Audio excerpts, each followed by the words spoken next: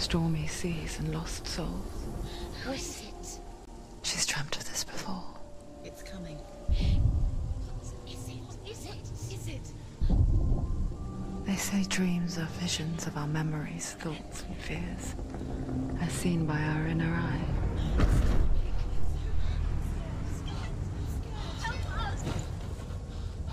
But what if each one of us is always dreaming, even when awake? And we only see what our inner eye creates for us. Is this what hell is? A world shaped by Senua's nightmares. Maybe that's why people fear seeing the world through her eyes. Yes, she's scared. Because if you believe that Senua's reality is twisted, you must accept that yours might be too.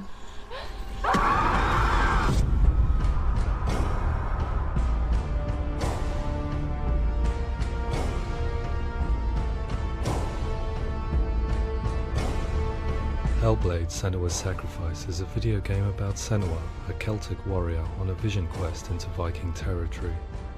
But what sets our hero Senua apart is that she suffers from severe psychotic mental illness.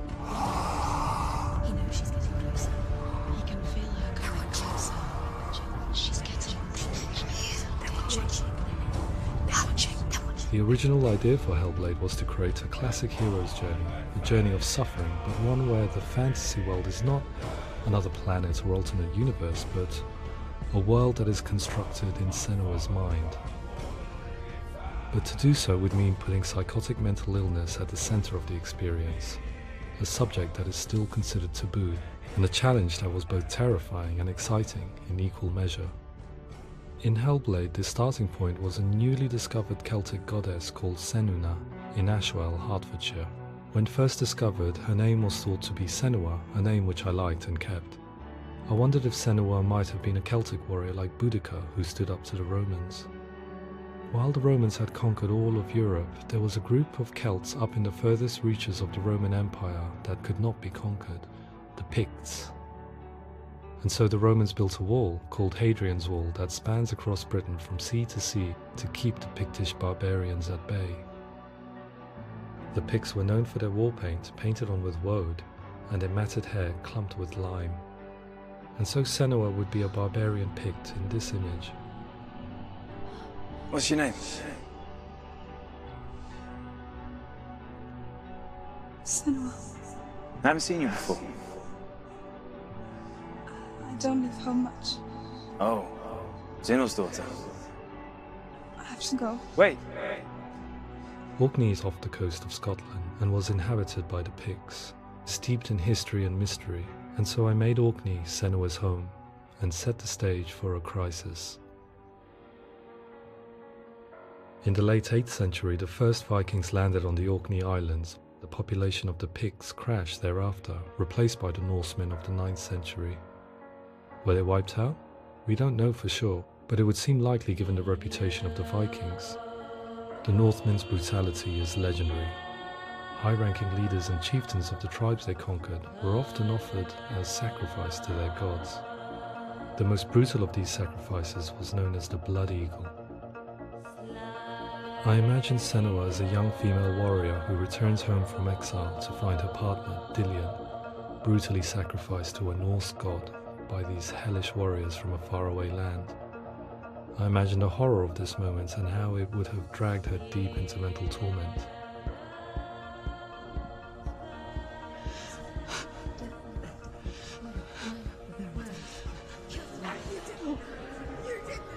No!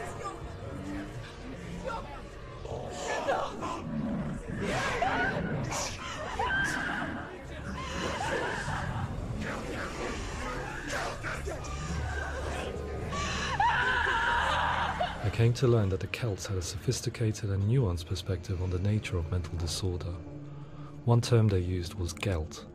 A Gelt is a man or woman who has been driven mad by a curse, battle trauma, or grief. The Gelt would take to a life in the woods in search of penance, punishment, and purgation. And so Senua became a Gelt, cursed by darkness, looking for redemption in the wilds. Another word the Celts used in reference to mental disorders was druth, meaning fool, or Liar. one who utters the words of God. They tell of the mad sinner who flees battle into exile and takes on a beastly nature, growing feathers on his body.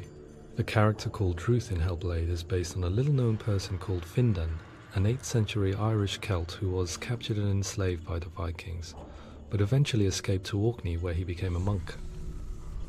I will tell you my stories of hell, if I may walk with you. Upon meeting Senua, it would be his stories that fuel her quest deep into their world of gods. The Northmen say the world will come to an end. The sun will grow black, the earth will sink into the sea, the stars will disappear, fire and water will meet, flames will play against the sky. The heavens and earth and all the world will be burned, all the gods will be dead, and the warriors of Valhalla and people everywhere. Senua, prepare yourself for Ragnarok, for it is nigh. So the stage was set for a new adventure, a journey into the Norse underworld called Hell, a vision quest fueled by madness and myth, a fantasy that was created by Senua's own mind, and one that we would experience through her eyes. This is your mission.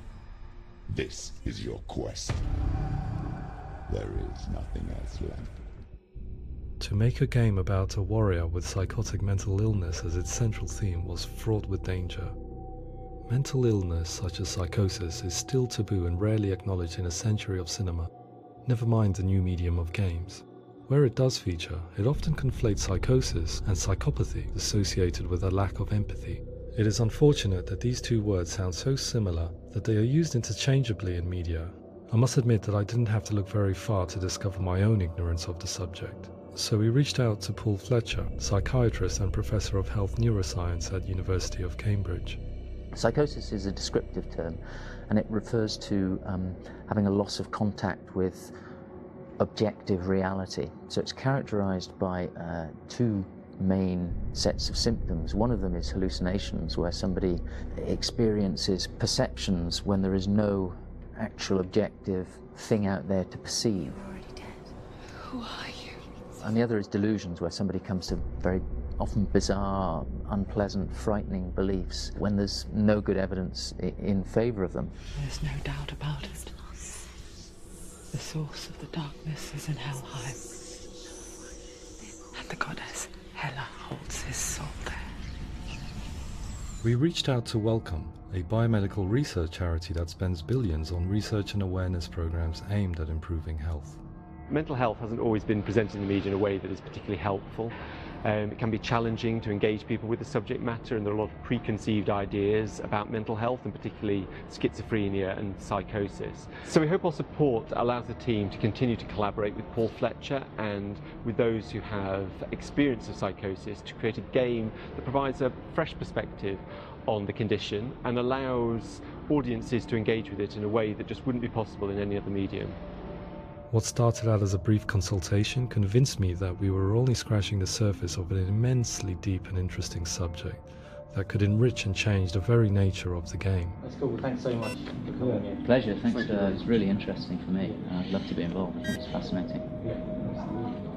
Absolutely. Our understanding of psychosis is still very much a mystery, and ways of treating it are still primitive compared to physical illness. After all, it is easy to see the pain and suffering caused by physical diseases or physical trauma. It is not so easy to see the mental suffering and trauma of severe mental illness. But what if we could find a way to see it? Games are capable of drawing you in for hours on end, playing the role of a character who is different from you, experiencing their perspective, and actively involving you in a world that functions with a different set of rules.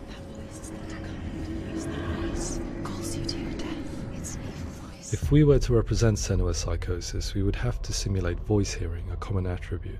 But how can we simulate something we have no first-hand experience of? Professor Charles Fernyhough, a leading expert in voice hearing from Durham University, offered his help. Hearing voices is an experience that is usually associated with severe mental illness, and crucially we know that hearing voices is a part of ordinary life for many people who don't meet the criteria for mental illness. Yeah. Oh, that's not him in real life. We know voices vary according to where they appear in space. Voices can appear far away in the distance, they can appear right there in your ear, they can seem to be coming from inside your head. Based on the information Professor Fernie Ho provided, I put together a sound brief and invited some actors to the studio. We recorded the actors using a binaural microphone, which records the 3D spatial position of sound, replicating the way sound is heard by human ears. It gives you an incredible sense that the person you are listening to is right there beside you. Can't see how she's going.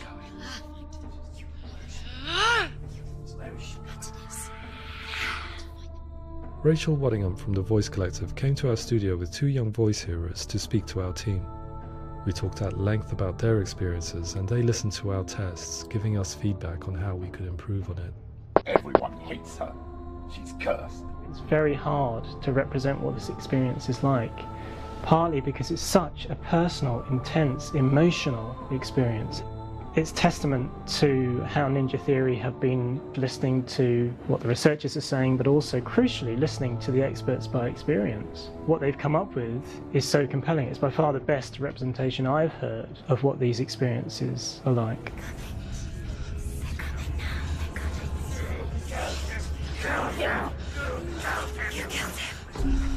Other common attributes of psychosis are visions and flashbacks. We met with Recovery College East, who work with and care for people recovering from severe mental disorders. A group of service users gave us their first-hand account of what they experience. Sometimes when the visions or what we're seeing is too much, it becomes more difficult until eventually we perhaps don't see anything. The people we spoke to, the stories they told, were fascinating, harrowing and mind-boggling. The reality of what people experienced was vivid, far exceeding what I could possibly have imagined. We went away itching to represent some of these visions and flashbacks in the game. As we all know, my heart is so, love is so far away. Don't you know how I wanna feel deeper? I could never know how you grow, all these days are killing me. Now I see deep in me insanity does unfold. I just wanna feel deeper, deeper. I just wanna feel deeper, deeper.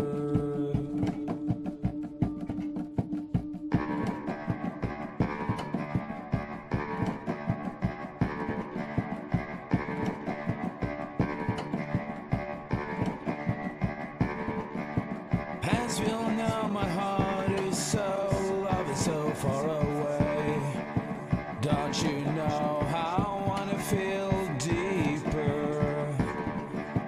I could never know how you grow, all these days are killing me. Feel like this, read like this, I just wanna live, that's all. I just wanna feel deeper, deeper. I just wanna feel deeper, deeper.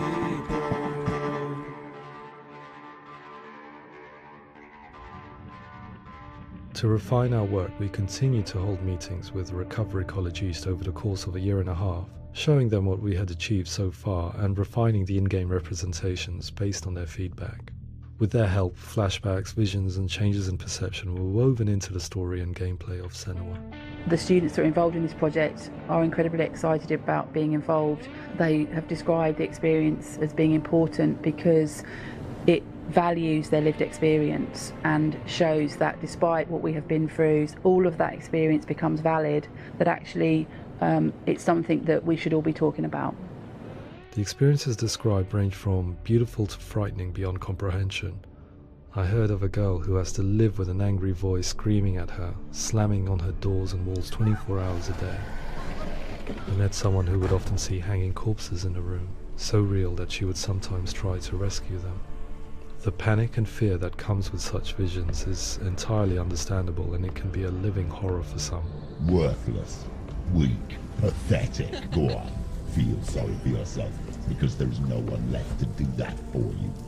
I was urged by one fellow that we should not shy away from showing this horror, and so I was perpetually torn in making Hellblade. Had we gone too far with our representations or not far enough? broken, and lost. Just like your soul. Come on.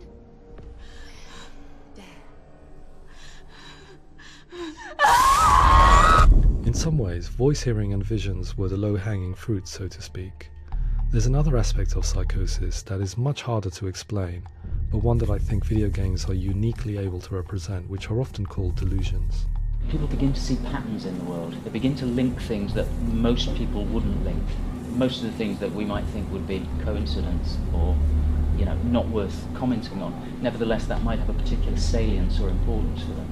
One individual described how everyday words, sounds, colours and objects were steeped in meaning to him, forming a strange and sinister puzzle that he was determined to solve but could not quite get to the bottom of.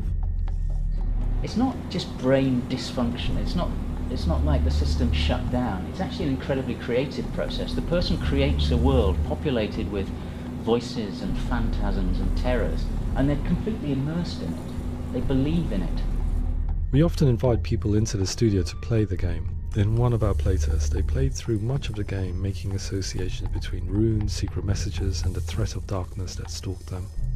There are many things that happen in the world of Hellblade that make perfect sense within the context of Senua's mind. The dark rot that's killing her slowly from within, the secret runes of the gods that block her path to Helheim, and strange associations that exist in the game to confuse you. To complete Senua's quest, you have to internalize and accept the logic and meaning behind these things to progress. Afterwards they said that they didn't see much evidence of mental illness in the game. People with delusions of all sorts would argue the same thing, that they are not aware of their experience being abnormal in any way. I need this sword. It's important. Representing perception changes and thinking patterns within Hellblade gives us a set of symptoms common in psychosis. But people with lived experience were keen to emphasize another point, that it is wrong to define a person by their symptoms. Quite often, the illness comes not from the symptoms, but from the stigma, isolation and mistreatment that comes about from the rest of society. They say that I'm cursed. What if they're right? I needed someone to portray Senua, someone who could believably internalize her suffering.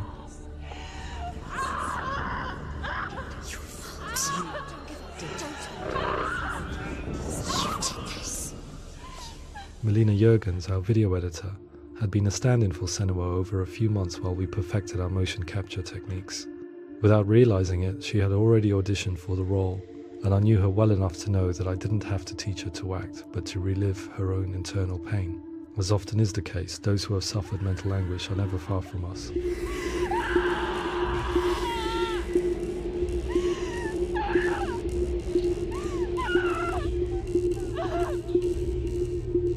My hope is that by creating a compelling and aspirational character in Senua who feels very much real, albeit in a fantasy setting, we can provide a lens into her reality, a different one to yours, and this is where storytelling comes into play.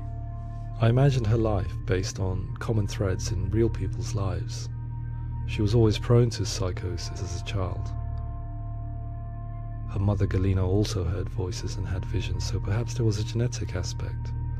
Or perhaps it was cultural, as she lived within a world without science, of gods and superstition, as exemplified by her druid father Zimbal. Psychosis developed in her late teens to early 20s and was exacerbated by stigma and isolation at the hands of the clansmen and her father. This darkness. It's spreading. The trauma of seeing her lover Dillion sacrificed tips her over the edge, making her remodel her reality around a concept that connects everything: the darkness. So the question is, what Senua experiences real? It can only be answered by saying, yes, it is real. It is her reality. All of her suffering will have been for nothing. It's just a matter of time.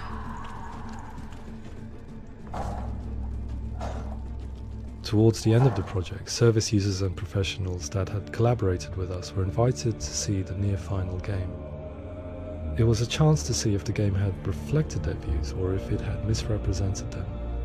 For me, being involved in especially developing Senua's character has been really important, and being able to bring in my perspective and what I see and what I hear, and having that built into the game has been a real privilege.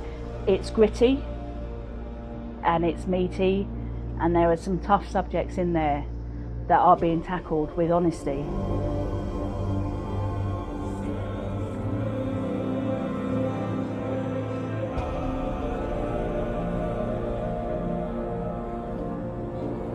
I was blown away by it today, absolutely blown away. It was just fantastic to get the opportunity to use our lived experience in a very creative way.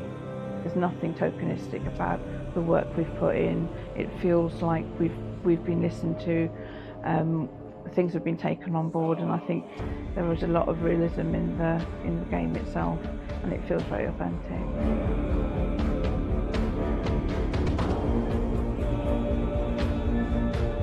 Hellblade will give people a good experience of what it's like to hear voices and have those experiences. I'm glad that the guys at Ninja Theory have asked us to come along and help them build an experience that's positive when it comes out, and get myself a copy and have a go.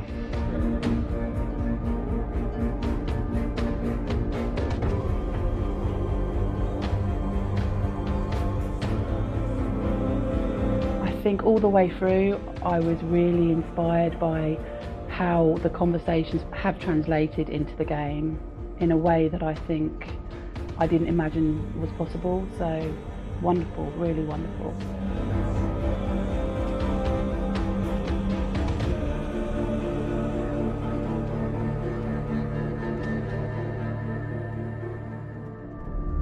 I really hope that others will follow the lead they've set and use the power of something like a video game to change people's perceptions, to increase understanding, and ultimately to make some of the stigma around voice hearing and other experiences go away.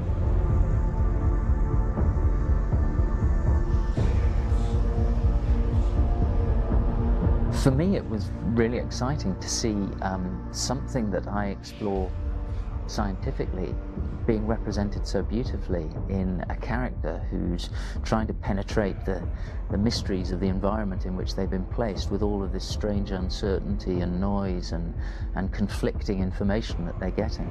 I'm very excited by this way of trying to represent mental illness, because I think it actually might be offering us insights that we wouldn't get from pure scientific explorations, and actually giving us quite an empathic view of what it might be like.